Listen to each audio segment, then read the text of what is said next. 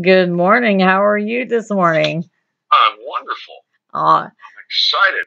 New you movie coming out. you are always excited, and that Yeah. there's so much fun to talk to first thing in the morning. You get my day going awesome.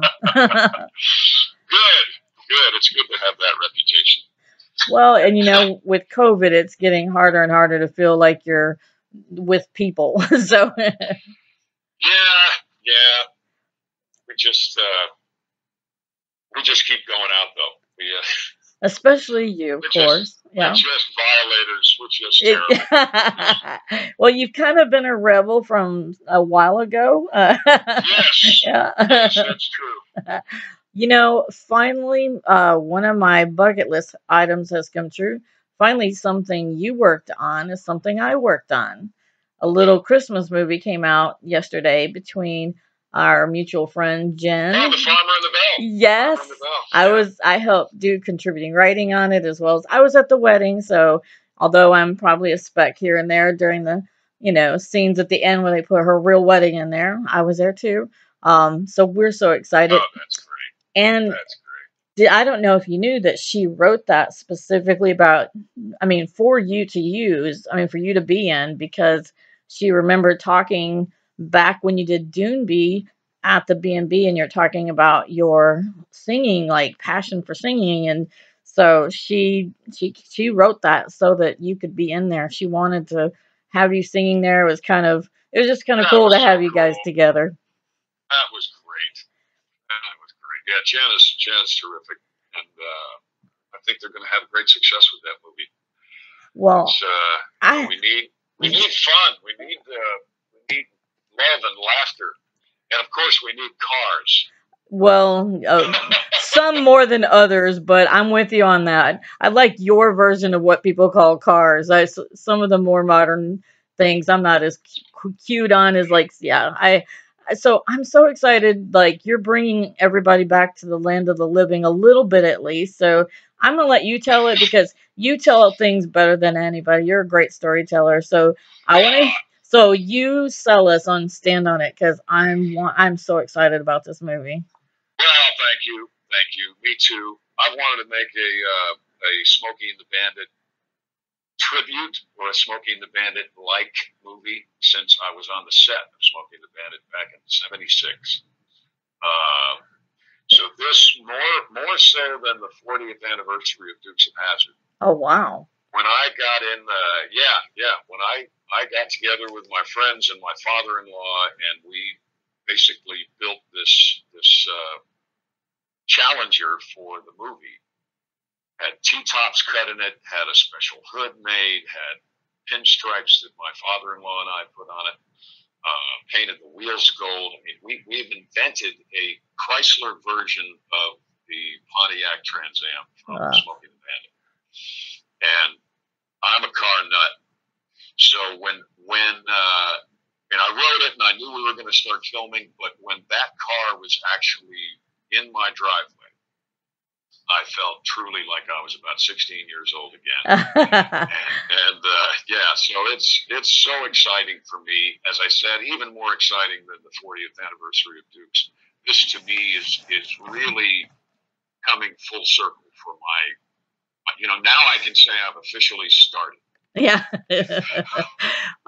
I mean, And and this was pre. Now, some people may not know, but that's pre Dukes of Hazzard. You were in Smoking the Bandit. yeah, yeah, that was 76, 2 years before Bo. I was on the set of Smoking Bandit. I BS'd my way onto the set. I got hair and makeup, breakfast and lunch, and spent the day with Jackie Gleason. Oh my Um, gosh.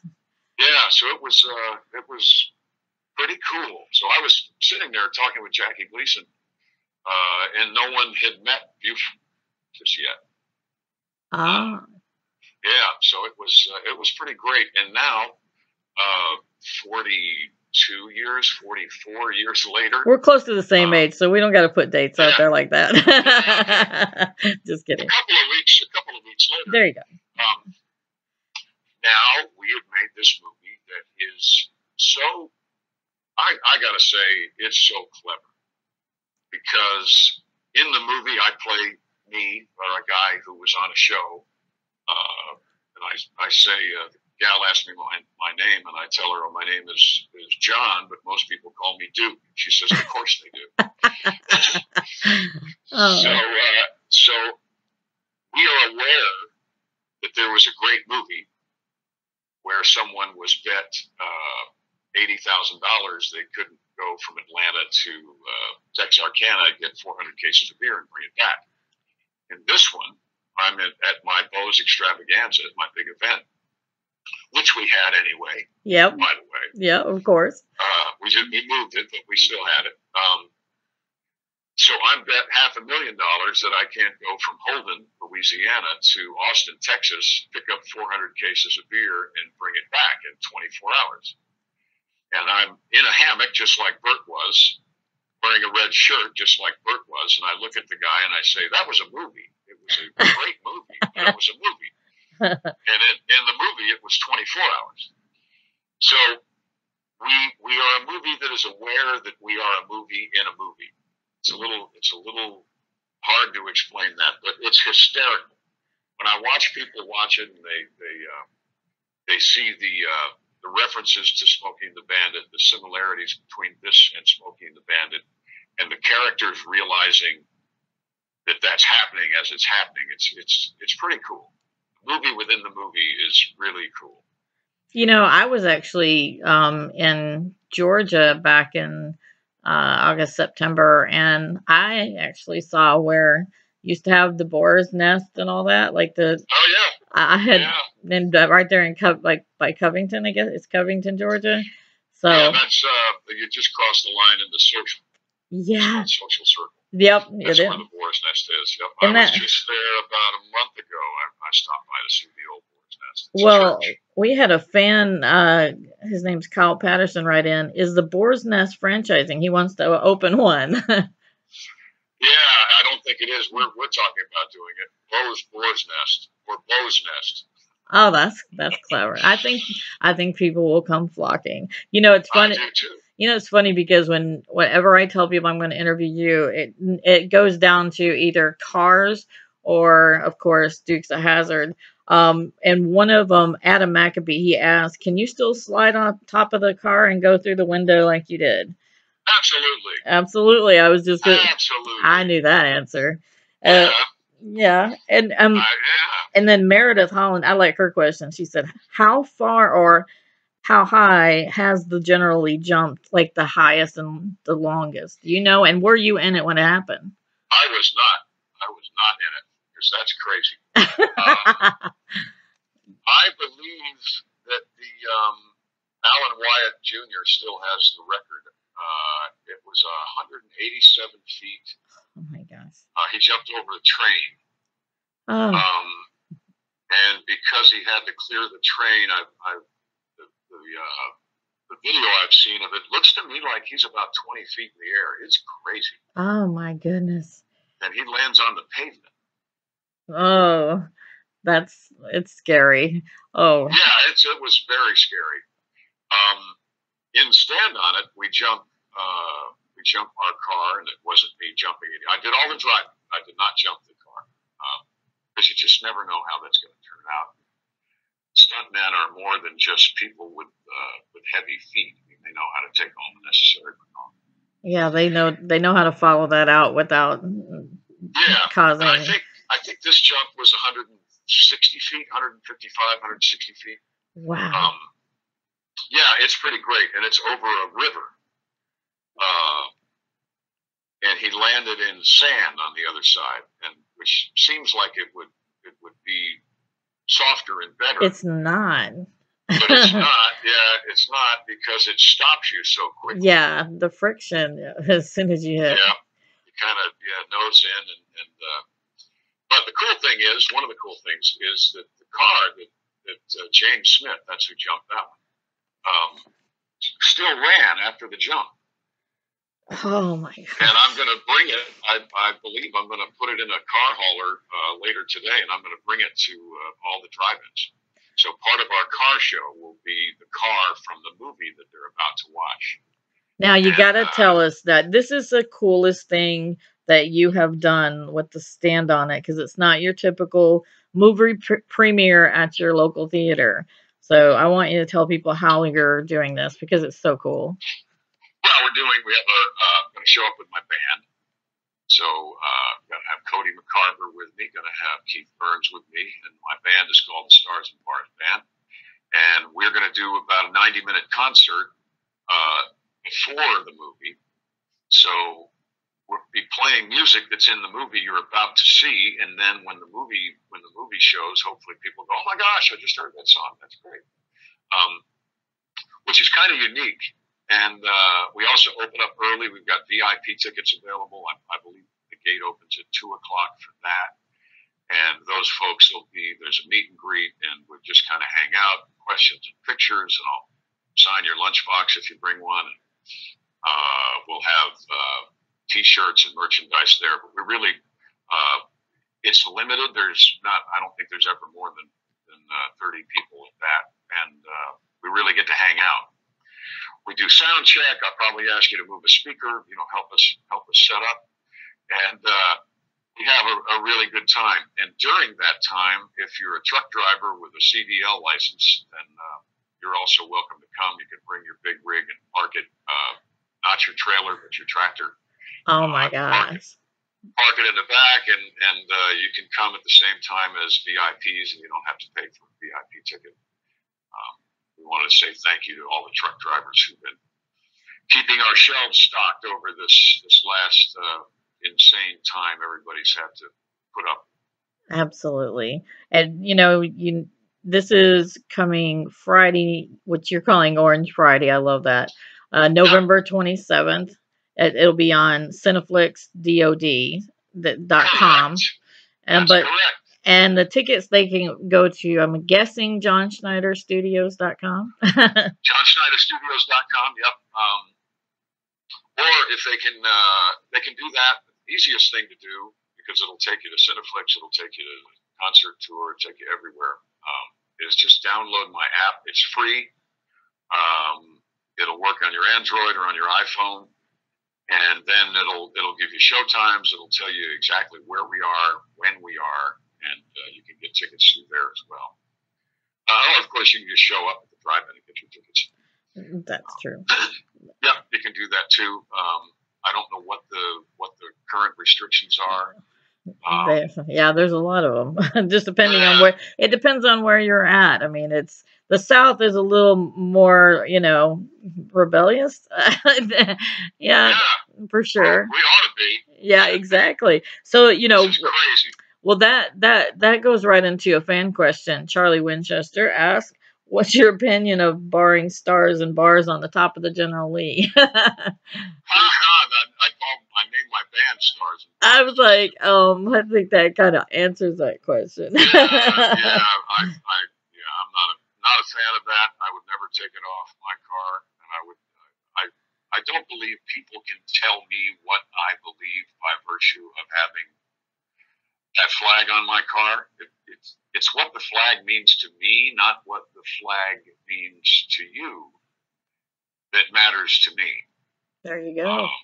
And the flag, in my mind, that flag has always been a kind of a unifying symbol that unifies people together to fight against an oppressive society or an oppressive mandate like we're dealing with right now. Right.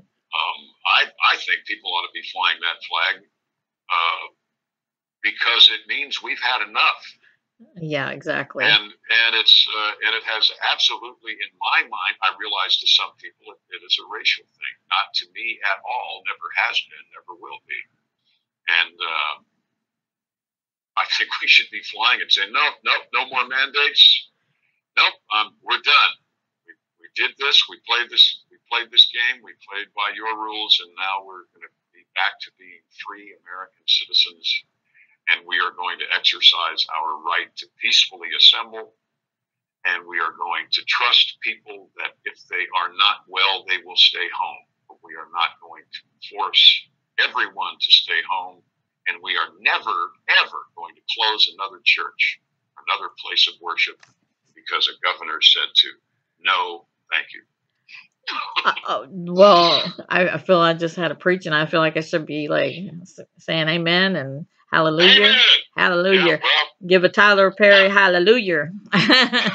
Hallelujah. That's right. Oh my gosh, Medea. Oh, no doubt. Like, so what, one of Merida's other questions, she asked, she said, your faith in Christ has changed your life. She wanted to know, was there a particular time that you feel like the Lord just spoke directly to you about something, like, where just was jarring, basically, where kind of a wow moment in your life? Well, gosh, it's been so long ago, but yeah, there was a time I was playing music with a friend in a church, sitting in the back where people who don't feel they belong there always sit. Yeah. And there's a place in the service where the pastor would ask people to or invite people to come and kneel and pray, Right. and they did. And I saw a little old white man being helped up off the floor by a very large young black man with gold chains. And then the little old fella gave him a hug, and I saw in that moment I saw Jesus, and I remember distinctly saying, "I want that. I want whatever that is. I want that." And your perspective changes when that happens, and it doesn't have to shift a whole lot, but it shifted enough for me to accept Christ, to believe all of a sudden that all of that was true and not just so much storytelling. And then, not much longer after that, I did a movie called Stagecoach, and I wound up living with Johnny and June, Johnny Cash and June Oh, Cash, where I saw that you could be a believer and also be scarred and flawed and rough around the edges, because Johnny was all of Johnny that. was, he was that, and we all needed to hear that. Like, we Yeah, needed to watch him play out his life and see that you can struggle and be flawed and make really bad decisions and still have the same faith and still be trying to get back up when yeah. you even knock yourself down sometimes. But yeah, that's his huge inspiration to me. Oh yeah, and not running around everywhere and trying to pretend you're nicer than Jesus. Right. You know? And Uh, you're just having to go, "Oh, I'm so blessed." I mean, I understand that, but sometimes it's okay. They close your church down. They're telling you you can't have Thanksgiving with your family, uh, and yet when I say, "How are you?" you say, "Oh, I'm so blessed." yeah. My mom says that sometimes people are so heavenly minded they're no earthly good. Oh, I like that. I like that. And then it comes from the old farming family in Texas. Like, that just, everything's just very real on a farm. I raised a cow named Rascal, became to love it, eventually became to eat it, and you just, you're everything's, Yeah, there's no hiding on a in a farm situation. Everybody's kind of just, it's kind of like we kind of have a bad form of Dukes of Hazard going on. We didn't, our stunts weren't so cool, the cars weren't as nice, and but I'm pretty sure moonshine was it was abundant. good. Yeah, uh moonshine makes everything better. well, and you get to do this movie again, another project with your beautiful wife Alicia. Yep, So, sure did. Sure and did. I'm so excited. So everybody go out there and get tickets and be the rebel that John needs you to be and get That's out right. there. And are you going on, you're going to go touring soon, hopefully, cuz you left, unfortunately right before COVID, and I'm sure you had all kinds of plans to do that. Oh, we did. We had 100 dates booked. Uh, But yeah, we'll be there with the band. So we are. This is our tour. We are showing up. It's live and in person. And I say that because there's quite a number of folks who are saying that they're playing the drive-in circuit, but they're not really. They're just uh-oh. showing a movie. They're showing a movie of them playing music Oh, at a okay. drive-in. Like a satellite thing or something. A satellite thing, or Yeah. just Or a just a recording. DVD. I don't know. Yeah, just a recording. Not So well. I'm not us. We are there. We are. If you're cold, we're cold. We're going to have a great time. And if they can't get there, you can buy and rent and all of that on the same day on November 27th, right? Yep, November 27th, it comes out on Cineflix DOD, and December 4th, it comes out on DVD.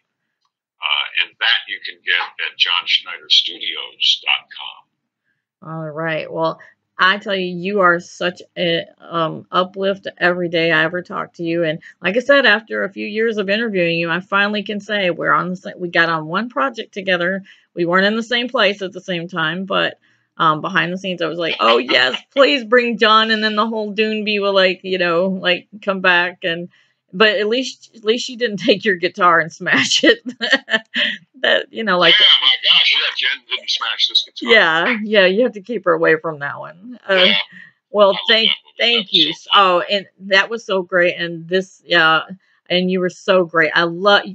There's probably nobody better to sing a country Holly Jolly Christmas than you. You just like when she said that you were the one she wanted, I was like, yes, oh please try to get him. I was like, you're so infectious with your happiness. So you did a fantastic job. Thank you for pulling off yet again amazing thing, and we can't wait to see the new movie. And you have a wonderful, blessed day, and you and Alicia have a wonderful, blessed holiday season.